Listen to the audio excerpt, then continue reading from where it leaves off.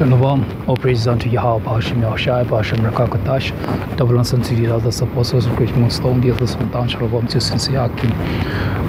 Very quick, Genesis 15 and 13, and he said unto Abram, know of surely that thy seed shall be strangers in the land that is not theirs, and they shall serve them, and they shall be afflicted of them 400 years. Okay, this 400 years here is not talking about America. Okay, it is not referring to US of A. Alright, it's very clear. It's not referring, those 400 years have nothing to do with US of A. Okay, it has nothing to do with the captivity in modern day Babylon. The scripture says this is Matthew 24 verse 36, but of that hour, it says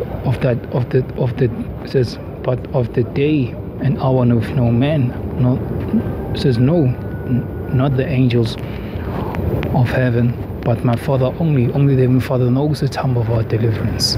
Only Yahawashi knows the time of our deliverance. Because if actually you say, you know what, America is this old 2019 doctrine is bullshit, okay, it is bullshit. Those 400 years has nothing to do with modern day Babylon. Okay, Sodom and Gomorrah spiritually, as it says in the book of Revelation 11 chapter.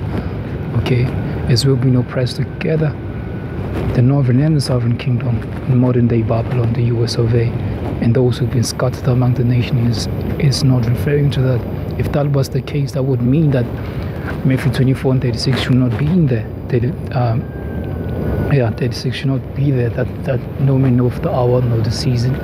Okay, that's madness.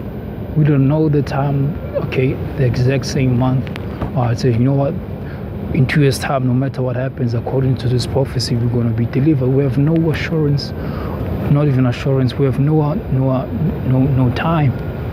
Okay, time, we're not in control of which time we're going to be delivered, but we know this for a fact, measuring the time diligently. The time is very soon to come.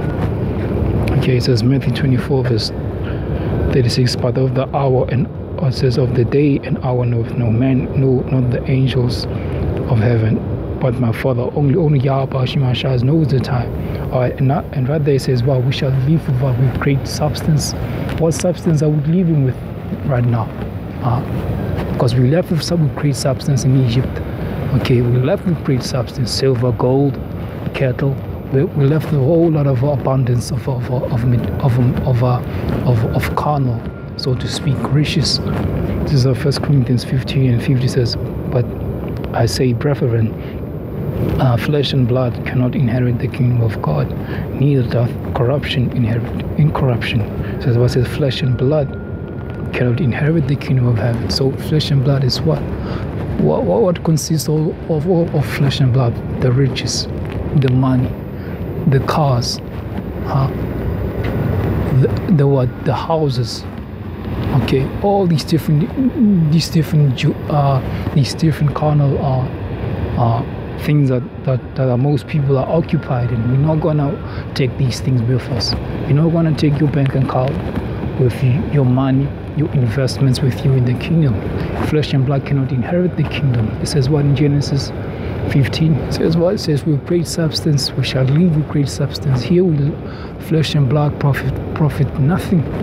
Okay, it says 1 Corinthians 15 and 50, but this I say, brethren, but that flesh and blood cannot inherit the kingdom of God, neither doth corruption inherit incorruption, because these bodies must be changed. Is Revelation 14 verse 11, because we fucked things up. Okay, we received the land, and guess what happened? We fucked things up. Deuteronomy 28 goes into that. We end up messing up. That's why we're yet this day in our captivity, because we messed up. Okay, so what substance are we going to live with? This is going to explain it exactly what substance we're going to live with. Okay, not the substance that is referring for in the book of Genesis. I'll open up with Genesis 15. That's ancient Egypt, Mizraim, and we were led by the Spirit and power of Yahawah through the hand of Moses. Not America, okay, not modern day Babylon. This is Revelation 14 and 13. And I heard a voice from heaven saying unto me, Right, blessed are the dead which die in the Lord from henceforth. Yea, saith the Spirit, that they may rest from their labors and their works to follow them. Our works is what's going to follow us. Okay, Judges 5 and 11. Okay, rehearsing these righteous acts, them that are delivered from the nose of the archers in the place of drawing water in the lands of our captivity. Okay, that's how we're going to get saved. Okay, and when we get saved, the only thing that's going to follow us is what? Is our works. Okay, so faith without works is what? Is dead. Show me your faith without your works, and I will show you my faith with my works. Revelation 14 and 13 says, And I heard a voice from heaven saying unto me, Right, blessed are the dead which die in the Lord from henceforth. Yea, saith the Spirit, that they may rest from their labors and their works to follow them. Okay, flesh and blood cannot inherit the kingdom, the great substance that is talking about in Genesis 15. That's what happens way back then when we, left the land of Egypt. When the Lord ended up plaguing Pharaoh. Okay, that's then, that's not now. Hebrews 4. Let me close off. There's a Hebrews 4. Let me start at verse 7. Because this is not our rest. We are seeking rest right now, and the rest is going to come, as it says in Thessalonians. 1 Thessalonians, the fourth chapter speaks about meeting the Lord in the air. That's the next, deliverance that we're waiting for. Okay, and the substance is going to be what? It's going to because it's going to be the works. That's why the Lord says we labor to enter into the kingdom. Okay, make use of the different penny. Okay, that's been granted unto us. We are all working for the same price. Okay, Hebrews 4 and 7 says, and he said, Hebrews 4 and 7,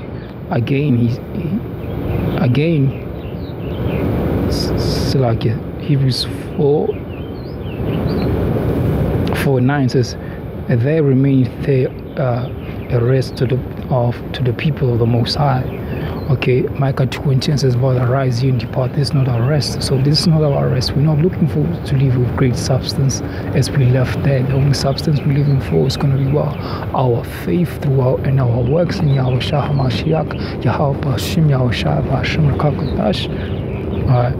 Says, let us therefore labor to enter. In our Hebrews 4 and 9 says, there remaineth therefore rest for the people of the Most High.